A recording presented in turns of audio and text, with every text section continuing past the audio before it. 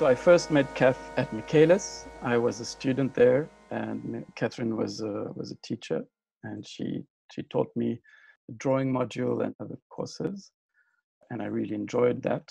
And later, after I was already back in France, Michaela contacted me for the Closer Than Ever project and asked me to participate, and I needed to find another artist to collaborate with. And I immediately thought of Katherine. We began collaborating in 2016 when the project began. But the deadline was very further away in time. We had like a year basically, and we kind of went on to do our stuff, daily things, and we were caught in just respective schedules, busy schedules. And then I contacted Katherine again, telling her, look, we don't have much time, but it would be great if we could really do something. Last minute.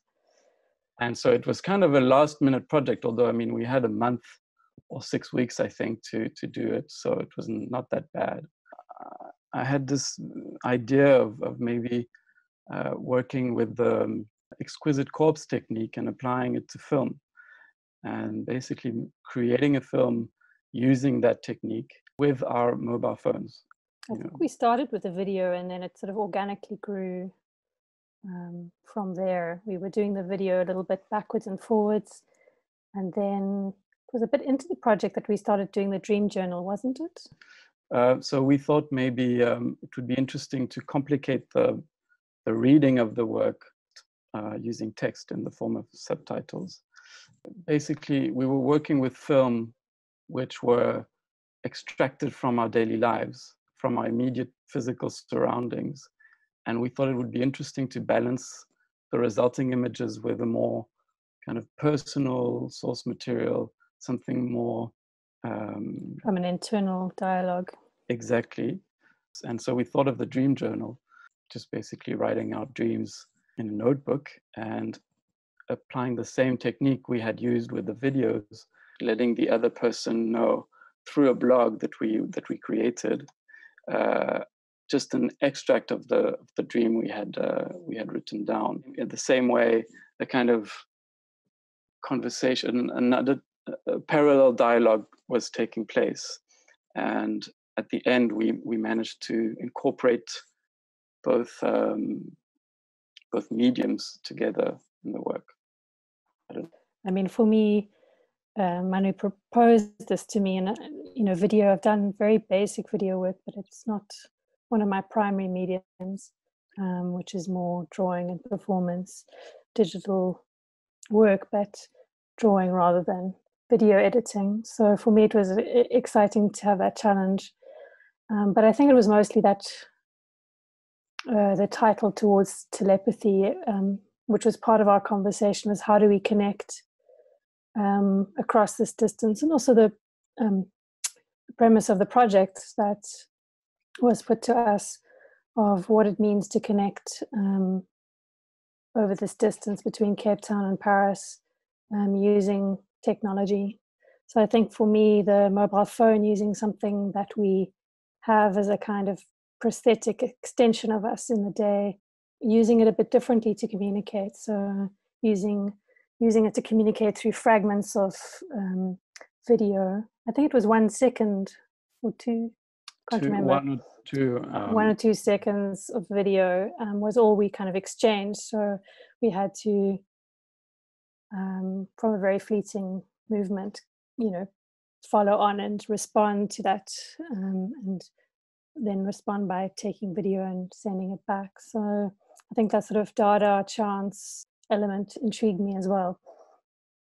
I like that element, and I like the fact that, to me, making the work was an interesting experience, because the conversation didn't take place just through our WhatsApp conversations or exchanges. It was also just in the streets, or while in the train going to work, or I was thinking about the project all the time, because we had to film our surroundings, or just and that I thought was interesting, to be permanently always potentially making the work anytime, anywhere, was something I enjoy. So the other person becomes present as well with you all the day, which is, and at night sometimes when with the dreaming as well, when you woke up. And it flowed very easily. I must say that's one thing that signs of a good collaboration, I think, is, I mean, we had some areas where we disagreed, but it was mostly, it really felt organic, like we were sort of thinking together. I actually looked at the video after quite a long break, and initially for the first minute, I actually couldn't tell whose edit was whose. It was like they'd kind of fused in my memory. It's that idea that we both were working from the same material, but we didn't work together to make one single edit. Without sharing again, we did our own edit of the video and then adding the text and then brought it together at the end. And for me, that was also another bit of the exquisite corpse, that random element of seeing where the two edits would be dissonant or would converge or speak to each other. So that for me was also an exciting sort of finish to the project. Katherine, because you did see the work installed, so maybe if you could talk a bit about how it felt and that kind of, you know, experiencing it in this public space now after creating it in such a private, kind of intimate way.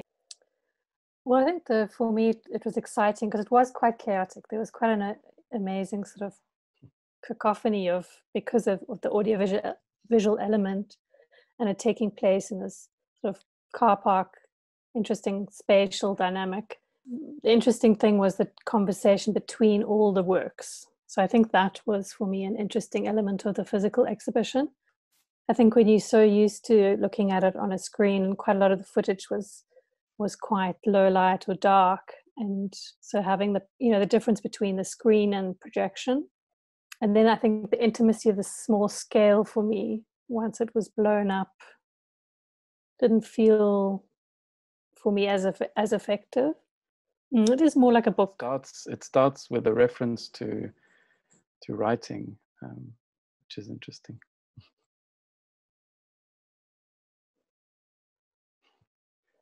Oh, I think for me one of the links is that what I was saying about the connection. I'm interested in how one can use technology, or what often feels like something that's dematerialized or disembodied, to actually bring more awareness to a sensory physical experience. An example of that would be a performance I did in 2017 called Am I Ever Alone?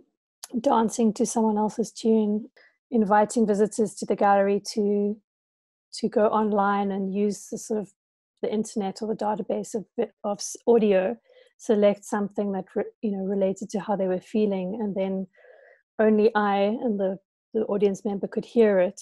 So using Bluetooth connection, and then I would respond. I responded blindfold to the audio track. So for me, I like using this performance as an example because it was about trying to create an intimate conversation between two people via this sort of circuit of the database of the online, as a kind of collective consciousness, so to speak. So you've got a crowd of people in the gallery, and no one can access your conversation except you, but they can access it visually, but only we can actually access the audio. So it's again playing with the different senses and kind of taking away certain senses in order to heighten other sort of awarenesses of the body or sensory. So I think the project with Manu for me feels like an extension of that, where there's an awareness of a presence when there's an absence, and it's quite a physical presence that you start to feel working with the dreams and the unconscious in relation to the perception of what we're seeing in the day. Well, Katherine, I think in her work she's used to work with processes and constraints, which is something that's good, I think, to as a way to make work, sometimes to have constraints. it's not the way I usually work. So for me, this project was something new, and I liked it for that. I don't know. I enjoyed having this kind of set of rules that we had to follow a little bit. In terms of themes, though, it was quite, interesting for me, because it is, in a way, it is exactly what I'm interested in. I'm interested in how everyday images, or sort of banal images, can become surreal and take on a different meaning through reworking them, altering them. And in a way, it's kind of what we did, by adding text from our dreams, etc. Kind of like having two realities collide and create something new. I'm interested in that. I'm interested in seeing how images their meaning can change through alteration and collage. So that's precisely what I was interested in, and I'm still interested in it when I did this project. The difference was in the process. I'm more used to having a general idea and then just exploring it, and maybe it will change along the way and it doesn't matter. Whereas here we had like a set of rules to follow, and it kind of helped a lot to just get work done in a way.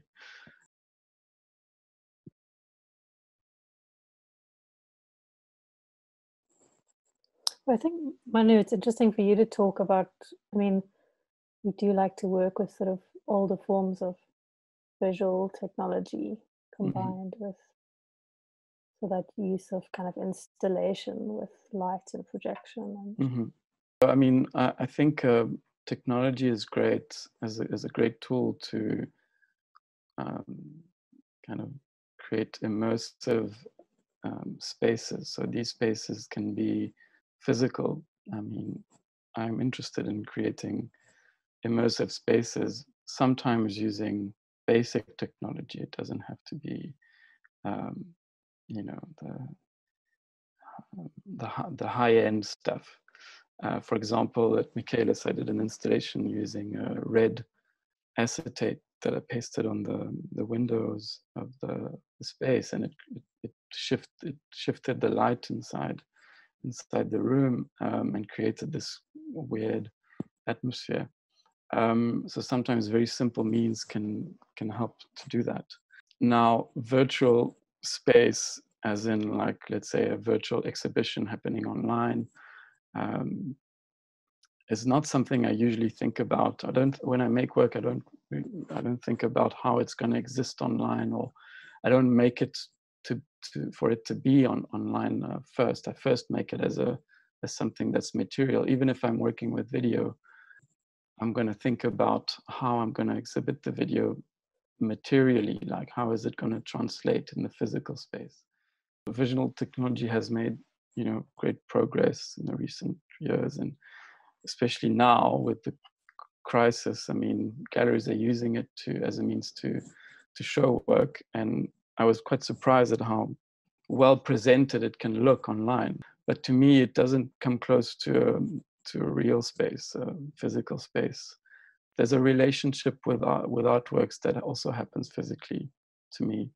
I'm not criticizing it. I think it's great, and I think I'd be interested to explore these in my work, these techniques and new, like, I don't know, VR technology, etc. It's just, to me, a different thing. It's a different space that has its own set of qualities and interesting aspects. I've only had a very limited opportunity to explore VR.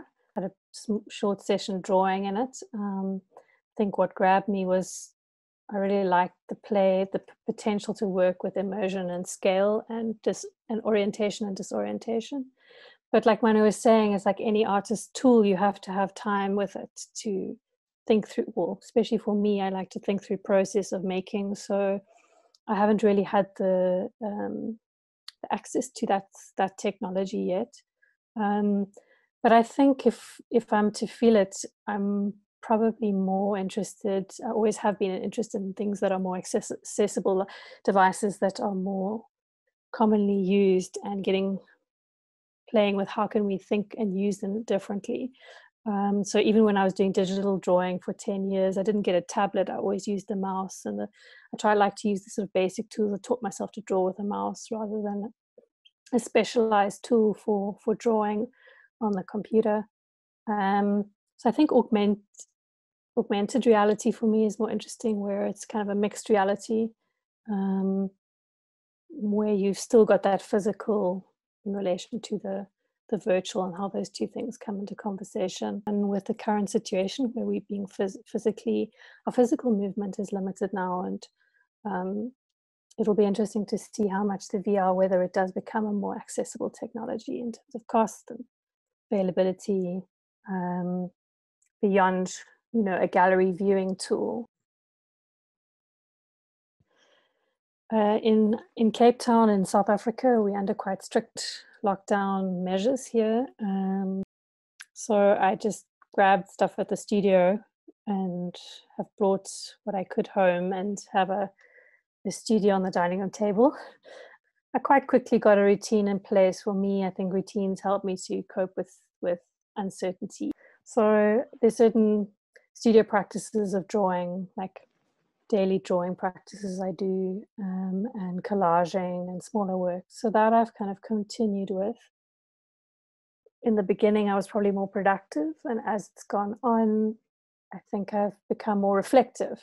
On the one hand, I've been hopeful and excited by how this lockdown has actually brought creativity to the fore for many people who were privileged enough to be at home and not working so much. And I think it's nice to see that playfulness. But it's also left me feeling a bit overwhelmed and saturated with stuff. So I've gone through different phases. Manu and I, what came out of our sort of more recent conversation towards this interview, I think is probably an example of that. Just how to kind of be quiet and slow down and go in within and connect, rather than all this kind of external connection. For me, it's been similar to Kath. I mean, lockdown measures are quite strict in France, maybe not as strict as South Africa, a bit different. But I have a different situation at home. I mean, I have 3 kids who are permanently at home at the moment. And so it's challenging in many ways. Daily life is very challenging. And we had to find ways to adapt to that reality. But strangely, this kind of difficulty to get to work, to go to the studio, or the lack of time because of that has made me want to do work even more. So I'm now like always with my notebook, sketching and writing ideas more than I was before the lockdown started. So I think it's interesting. It's kind of giving me the urge to do it despite the situation, and maybe finding other ways to create. I also have we have the right to go to work if we really have to, and we can kind of find a way to. So I can go to my studio. I go there when I have a little bit of time, and I'm very productive there. It's interesting. It's just kind of this urgency, this limited time is actually positive for me. So can't complain. And I completely agree with Kath on the fact that it's maybe a time to go inwards.